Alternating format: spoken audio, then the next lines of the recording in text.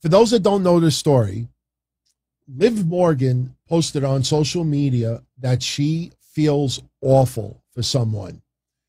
She found out on Instagram that someone thought they were talking to Liv Morgan, thought that Liv Morgan had money problems, and sold their house to give the money to what they thought was Liv Morgan, but they actually gave it to a scammer instead. My immediate reaction is, I'm not sure if the person claiming they sold the house actually sold the house. Because you think about selling a house, there are usually lawyers involved. There is filings you have to make. And I got to know the state that it was in. There is so much legality. There is so much scamming. And the seriousness of somebody could go 20 years for that. I'm a little skeptical about someone who claims they told Liv Morgan, I sold my house, I thought I was giving it to you. I'm not in any way accusing Liv Morgan of anything. Liv Morgan truly believes that somebody sold their house thinking they were helping Liv Morgan. Wouldn't it be amazing if that person, think about this for a minute, wouldn't it be interesting if that person who went to Liv Morgan and said, oh my God, I sold my house thinking I was giving it to you, and I gave it to a scammer.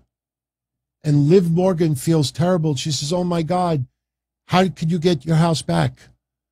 Well, I have to pay these fees and I got to hire a lawyer and this and that. Wouldn't it be something if the person who claims they sold the house to help Liv ends up trying to scam Liv, they could buy the house back? See, you have to have a nefarious mind. See, how do you out bullshit a bullshitter? You got to think like them. And when I heard that for Liv, I felt awful for Liv, because I do believe that there's very, very good people out there who do get scammed into crazy shit. So do I think someone could have been scammed out of money thinking they were helping Liv Morgan? Look at the guy who thought he was helping Seth Rollins. And look at what happened there. So it doesn't surprise me. But when you get to the point of selling a house, what state do you think this person lives? You think he lives where he just signs on a napkin? Seriously, it's not simply, look, I signed my deed and I just shipped it to, Bullshit-a-scan, and they own my house now. You don't think it would be on nationwide TV news? You don't think if it happened in Texas, Arizona, Arkansas, New Jersey, California, New York, Hawaii, why is it not covered on the news?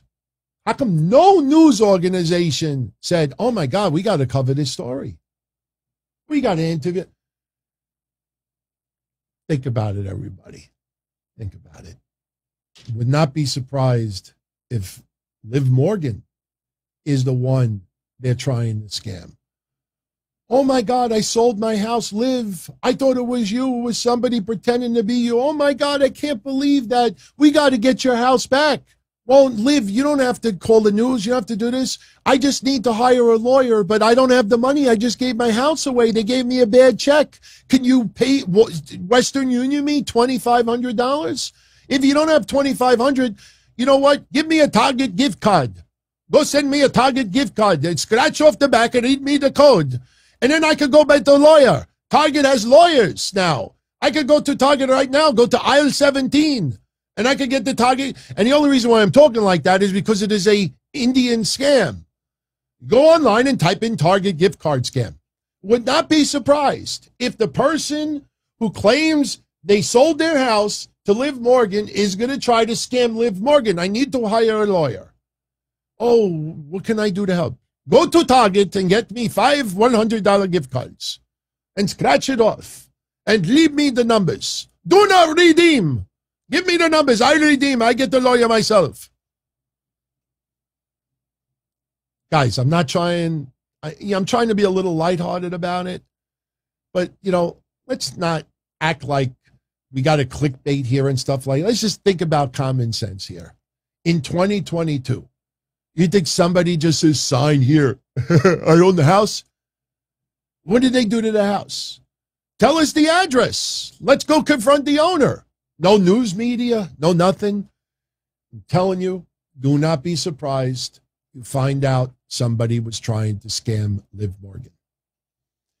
And Liv Morgan has the heart of gold. She is a doll. Everybody adores Liv Morgan. I talked to a few people that are friendly with her outside of wrestling, and nobody has a bad thing to say about Liv Morgan. She is a wonderful person. And unfortunately, caring, giving, wonderful people are the ones who sometimes are the targets more than anything, because they have just that generosity and good about them. They want to help. So Liv is just a wonderful person. And I do believe that people do impersonate famous people. Look, the stuff that happened with that guy with Seth Rollins, I believe it. I believe somebody tried to scam, pretending to be Seth Rollins. But you're talking a couple of $100. You're talking about a house? It's 20 years in jail. It's 20 years in jail. You signed the deed. Okay, who owns the house? I don't know. No news organization wants to cover it. No police get involved. Just a message. I sold my house, Liv. I thought I was giving it to you. What do you think Liv did? You think Liv said, show me proof. Let me see the deed. Liv wouldn't do any of that. Liv believes that the person who told her that, I get this weird feeling that Liv is the target of the scam. And if it ends up happening, this shit is going to be all over the net. I hope she was not the victim. I hope, you know what? And hear me out while I say this, and then we're going to leave.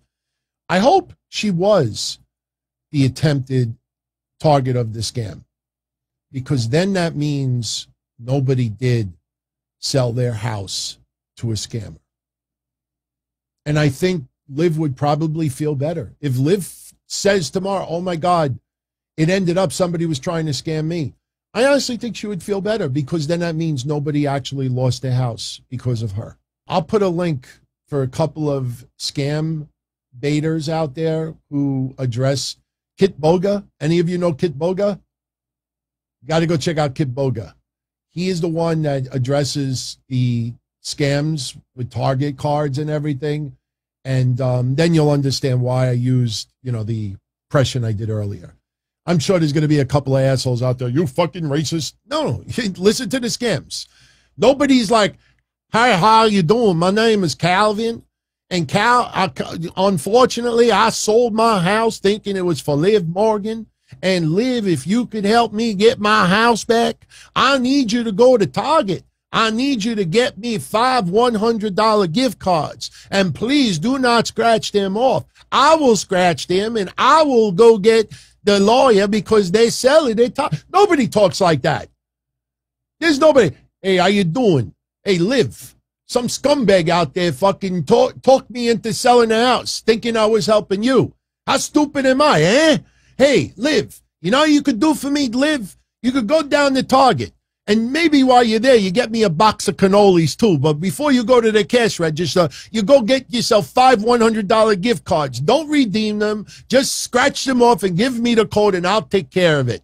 And I'll send you the receipts and everything, and I promise you I will personally thank you for it. There's nobody like that.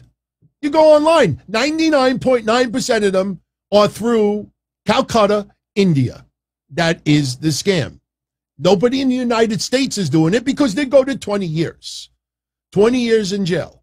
Nobody in the United States is going to travel to Calcutta. You're coming with me. You're coming back to the United States. And you're going to face charges in Florida because you scammed somebody out of a house. That is the truth. That is the truth.